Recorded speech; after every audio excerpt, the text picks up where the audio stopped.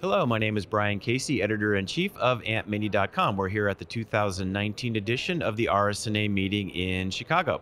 We have with us right now Sandy Coffta. She is Vice President of Client Services at billing and coding firm Healthcare Administrative Partners. Sandy, thanks for being with us today. Thank you for having me, Brian. Sure. So your firm handles a lot of regulatory billing and coding issues for radiologists, radiology managers. Sounds like in 2020, there's really a lot of changes that are on tap. What are some of the bigger things to look out for? Definitely the one that our clients are very concerned about is clinical decision support. While there's no penalties financially yet in 2020, it's a year to get prepared, a year to identify those referring physicians who are not following the procedure. And this is a Medicare rule that will require referring physicians to order advanced imaging studies using some kind of clinical decision support. Yes. And one of the things that is concerning a lot of our doctors is that there's a misconception that emergency room services are exempt. It exempts emergent care, meaning risk of life or limb, but not necessarily just because you walked in through the emergency room. So there's a lot of concern about that. So I guess there's a grace period for about a year before things really kick in. So what's going to be happening in that time period?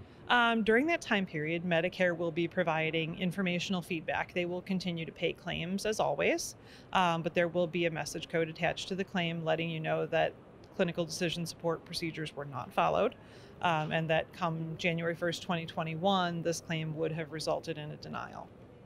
Now, the clinical decision support is something that the referring physicians need to use, correct? That's correct. And so the radiologist, you can't exactly like go to every one of your referring physicians and make sure they have the software installed or whatever's going to be done. So what should they be doing right now to make sure that their referring physicians are using this? The most important thing we're encouraging is, rather than reaching out to individual referring physicians at this point, is to reach out to hospital systems and health systems to say, hey, what are you doing to get your employed practices in line?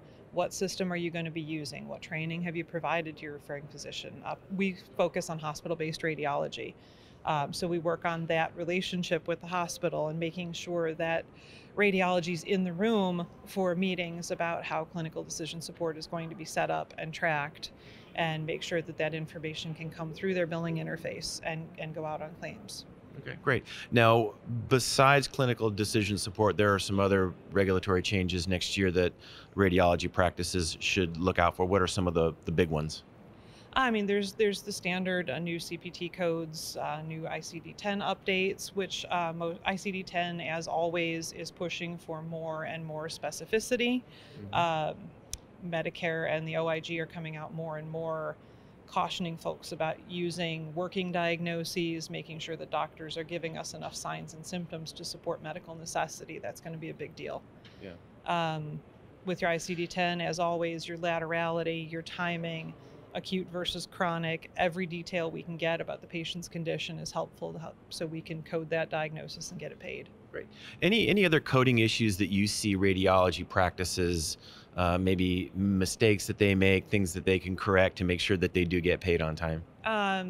I definitely push standardized reporting, using templates to make sure that you're capturing, for example, all the elements of a complete abdominal ultrasound. There are 8. They should all be in your template, so you can make sure to mention them.